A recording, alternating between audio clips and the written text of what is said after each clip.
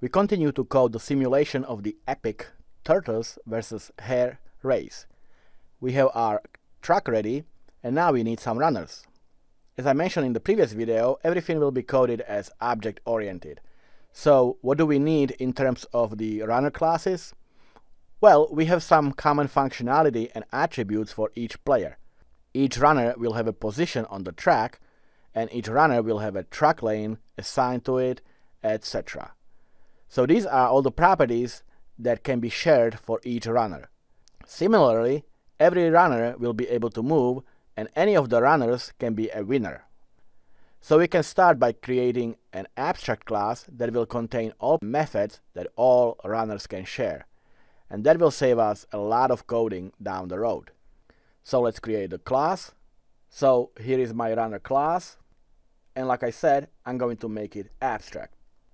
Now, just because I made it abstract doesn't mean that everything in the class needs to be abstract. In fact, variables in the class will not be abstract. They can be used for each runner object individually. I am using an abstract class only because I do not want to allow for runner class to be instantiated into an object.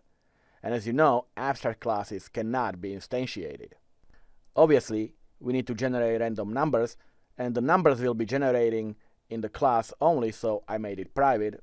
Now all the other are public because these are actual variables each runner needs.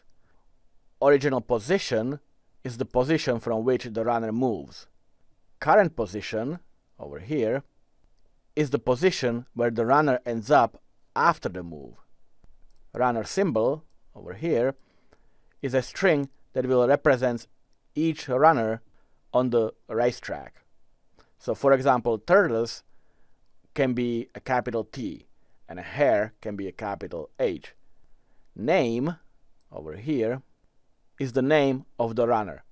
Obviously, the names can be simply Tortoise or Hare, all spelled out, but we could use really any name. We can name the Tortoise John, for example. Or, when we create a new runner, we can give it any name we want.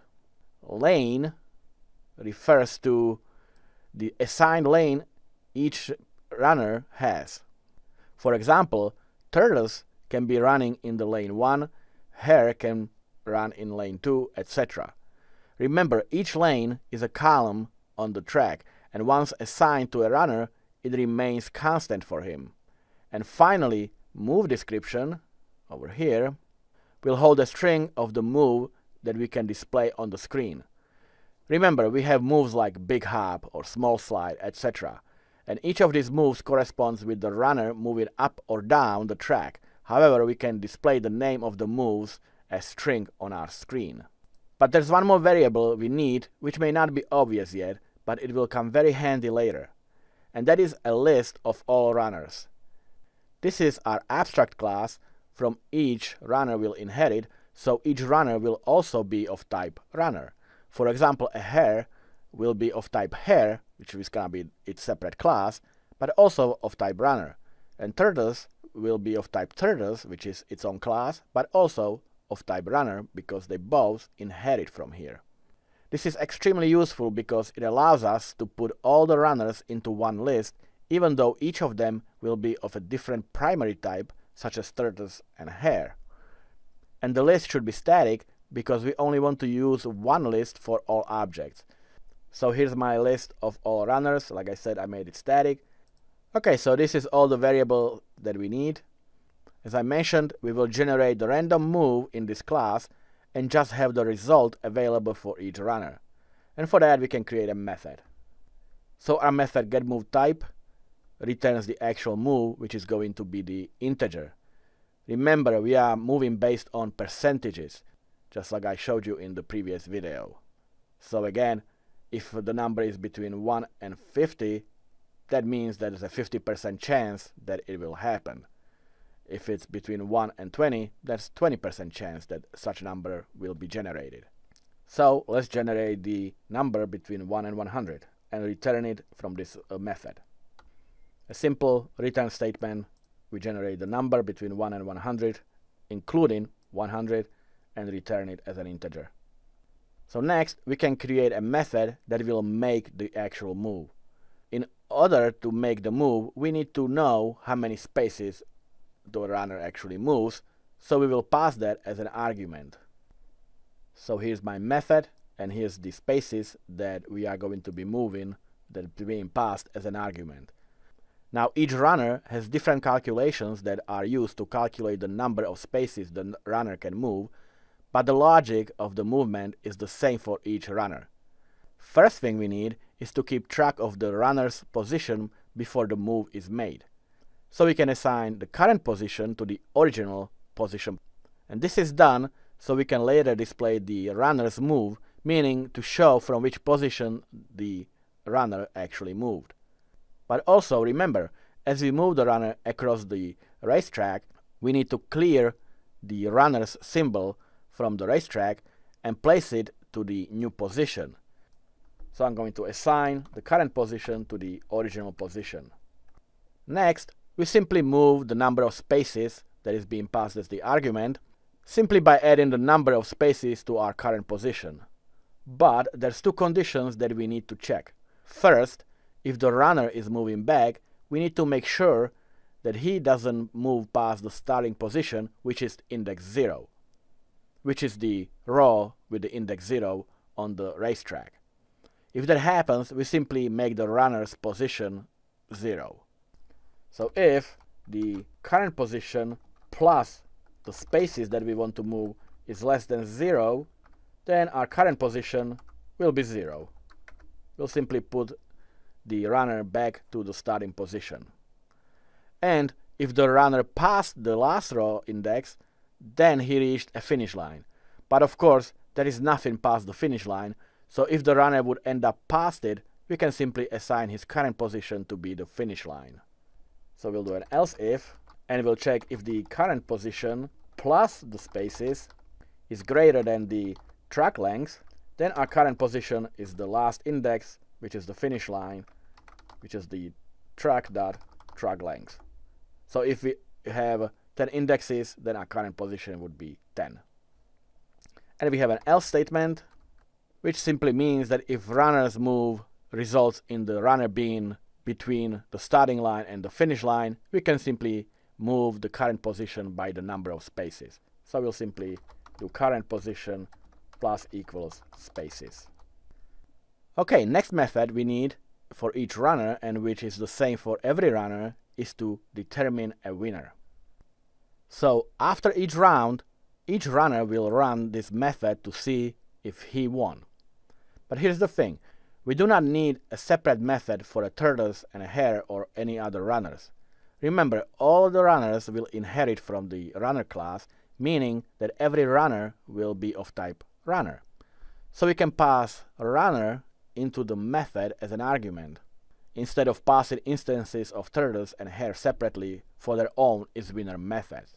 So we can have just one method and pass the runner type as an argument, and it will work for every class that derives from the runner class. So I'm going to pass the runner type into this method. So now, when is the runner a winner? That's easy. When he is on the finish line. Remember from our previous method, when the runner ends up going past the finish line, we will assign him a finish line position. So we can check if the current position of the runner is a finish line, which is the last row of the track, which is the index that corresponds with the track length. So we can do an if statement and see if the runner dot current position equals the track length. And if that's the case, then the runner reached finish line and we can return true. And if that's not the case, we will return false, because the runner obviously is not at the end of the track. In other words, didn't pass the finish line yet. Alright, and finally we need to calculate how many spaces each runner needs to move based on the randomly generated number.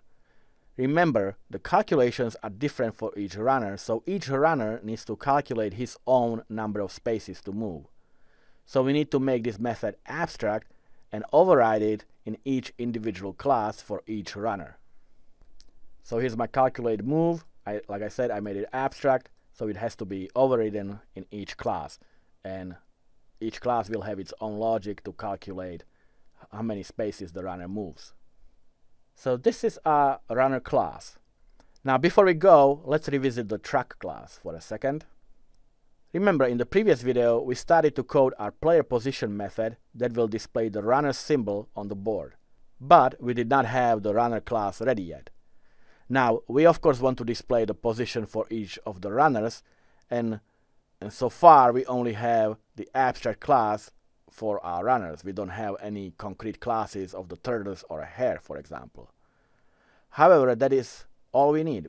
All we need is the runner class to make this method work. In fact, we don't want to calculate the position for each runner using a different method for each one separately. Remember, all our runners will derive from the runner class, so we can use this as the argument for our method, just like we did in our runner class when we did the isWinner method. And this way, the method will be polymorphic because it will work for different classes of runners. So I'm going to pass the runner as an argument. So now each runner will pass itself into the method, meaning that we can now calculate position for each of the runners using the same logic. And the logic is very simple. The position of the runner is a cross point between the runner's current position, which we store in the current position property, and the lane that the runner occupies. So the current position reflects the runner's position in a row, and lane, of course, reflects the column. And we can use this as our indexes in the trucks array. So like I said, we take the current position of the runner and place the runner symbol at that cell. So the current position is for the row or for the line, and the lane is the column.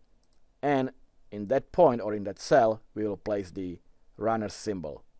So that should do it, but there's still one more thing we need to do here, and that is to delete the symbol from the runner's previous position. Runner now has a new position, so we don't want the previous position be visible anymore. And to do that, we will simply assign the value of null for the runner's original position, which is stored in the origPosition property. And of course, the column is the lane index. So here, I'm taking the original position for the row and for the column, and I'm placing null to it, because now the symbol for the runner will be placed in the new position after the move is made. Alright, so our truck class is finished, and we also have finished our runner class, which is our main class from which all the runners will inherit. In the next video, we will continue creating our derived classes, so thanks for watching, and I'll see you in the next video.